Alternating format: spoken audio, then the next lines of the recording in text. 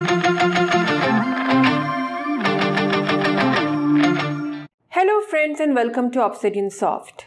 Today I'm going to show you how to make a scratch card app in MIT App Inventor. In a scratch card app, you can scratch a card to find the hidden picture beneath it. Nowadays, this is used to make money-earning apps, so you can build on the scratch card app to make earning apps, or you can even make a children's app to make them guess the hidden picture below by scratching the card in a given time.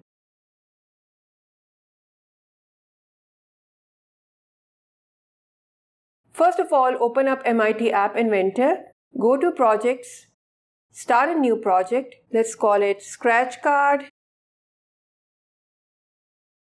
First of all, let's upload the media.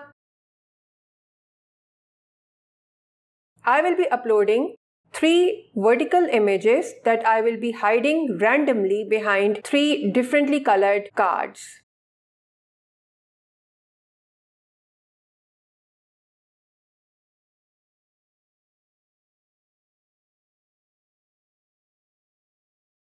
I will also be uploading an optional logo image that I will be displaying on the menu screen.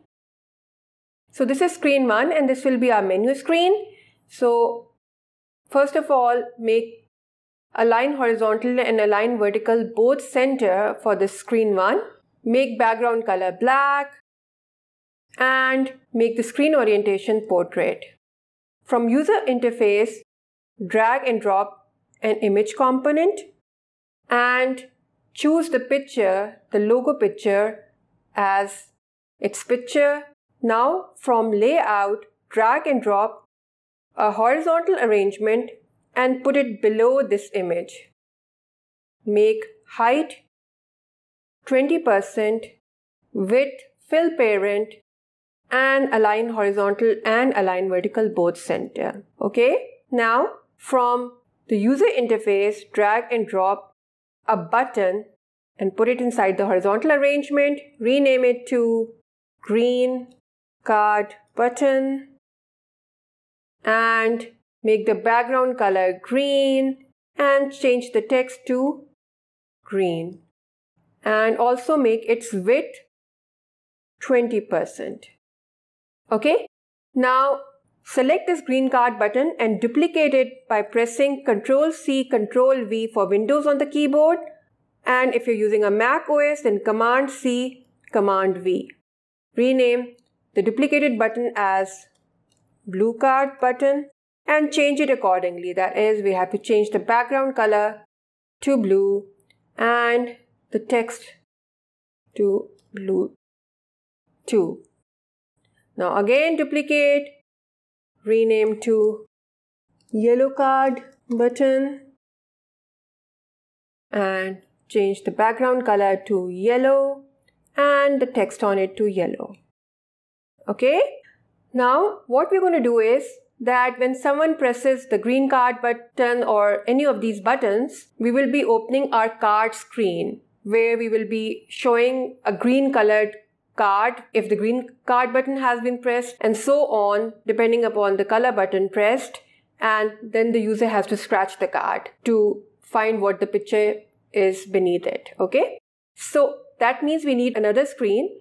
So click on add screen and let's call it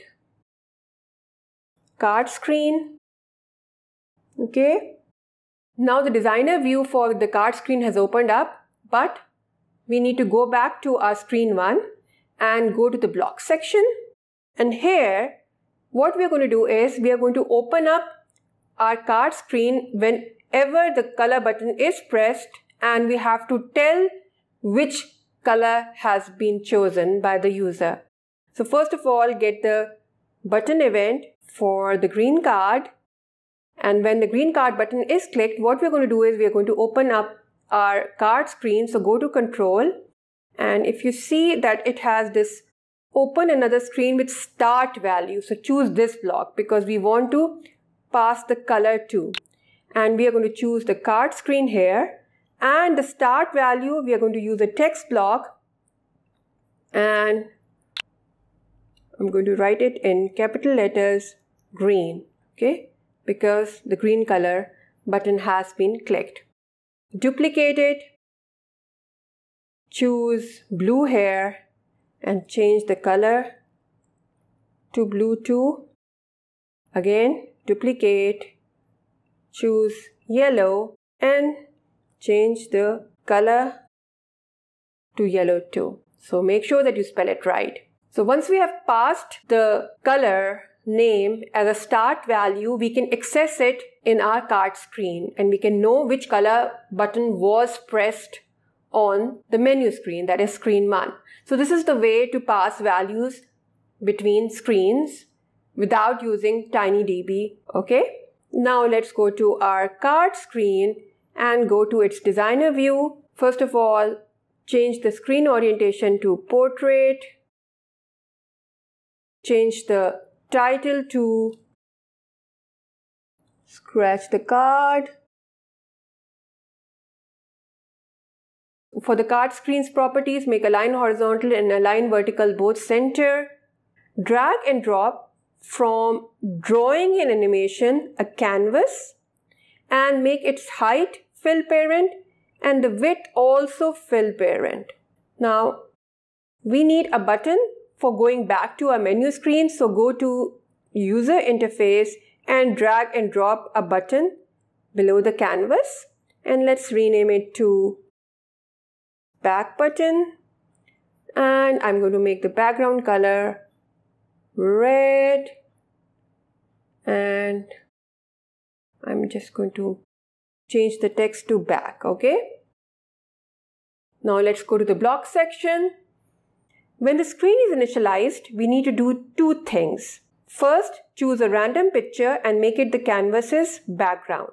So get the card screen's initialize event and make a local variable.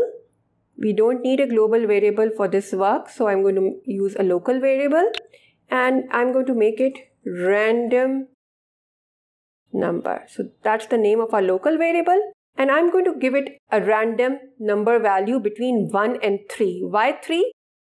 Because I have 3 images that can come below the card. Okay, so that is why I want a random number between 1 and 3. So go to maths and here we have this random integer from 1 to 100. So I'm going to make it 3. Okay, so this number will be the total number of images you have. Okay, so in my case it is 3.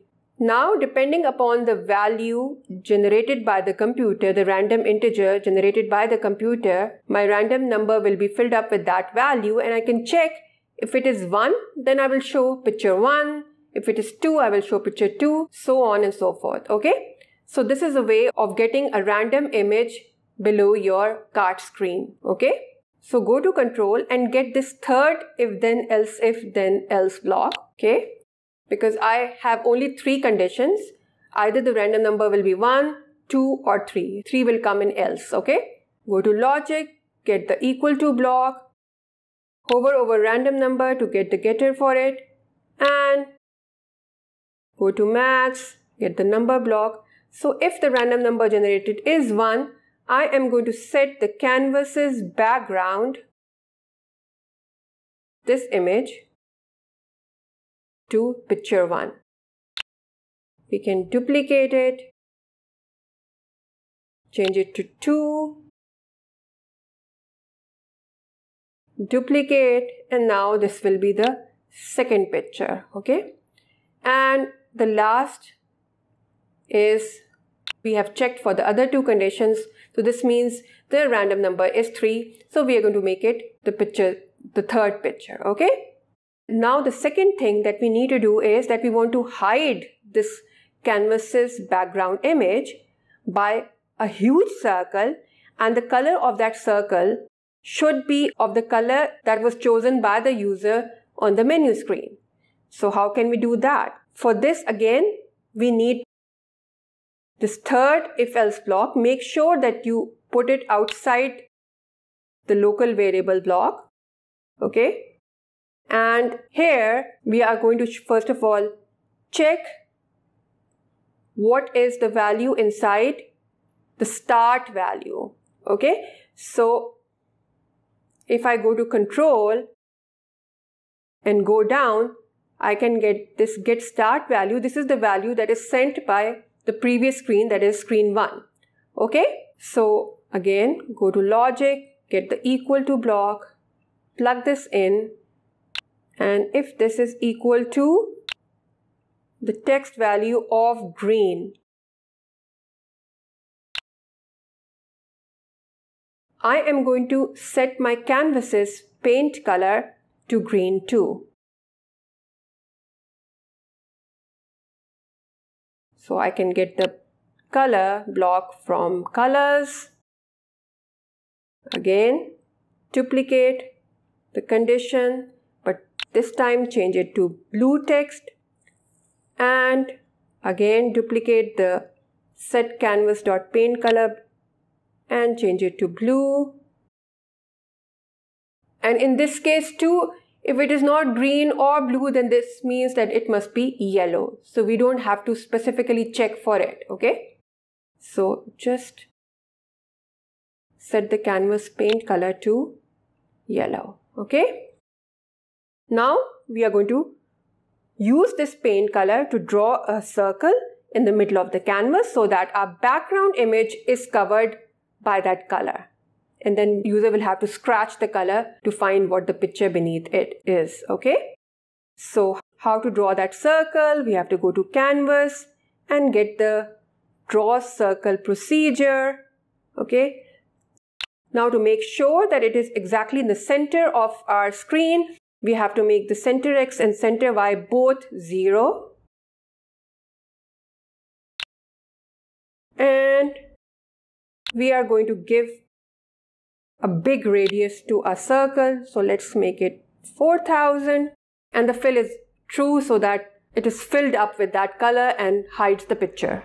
Last but not the least, what we are going to do is we are going to set our canvas's paint color to a white color which is also transparent. So that is the trick to get that scratch effect. Okay, so how to do that? Again, we can duplicate this set canvas.paint color block, and instead of a particular color, what I'm going to do is I'm going to go to colors and I'm going to make a color. Okay, and this is the code for the color white. But we also want to make it transparent, so click on the cogwheel to add another item to it. This is an optional item, but we will be using it to get the transparent effect, and the value is 0 for it. So this is the trick to get that scratch effect, okay? So now when we have set the paint color to this color, whenever someone will drag their finger on the screen or touch the screen, the picture, this color on it will be removed in a way or scratched to display the picture beneath it, okay? Initialize event is done. So let's work on the back button code. When the back button is clicked, we want to open our screen 1 again, that is go back to the menu screen. So just use this open another screen, and the screen name should be screen 1, okay? Now what next? When the user drags their finger on the screen, we want to draw a line, and the line will be using this paint color. So go to canvas, and when it is dragged, we want to draw a line. So canvas procedure, draw a line. And first of all, before drawing the line, let's choose the canvas's line width. So set it to 15 would be nice.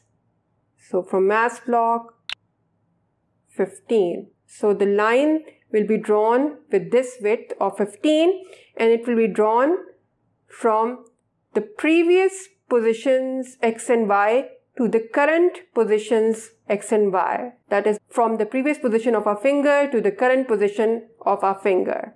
Okay, so hover over it, get previous X, hover over it, get previous Y. So this is our X1, Y1. Now this code is identical to the Doodle app and the drawing apps that I have taught multiple times before. Okay, And when the canvas is touched, we want to draw a circle. So get the touched event for the canvas and get the procedure for drawing a circle from the canvas. Component. So what is center X, center Y? Hover over it. Get X. Hover over it. Get Y. And the radius, I'm going to use 10. Okay.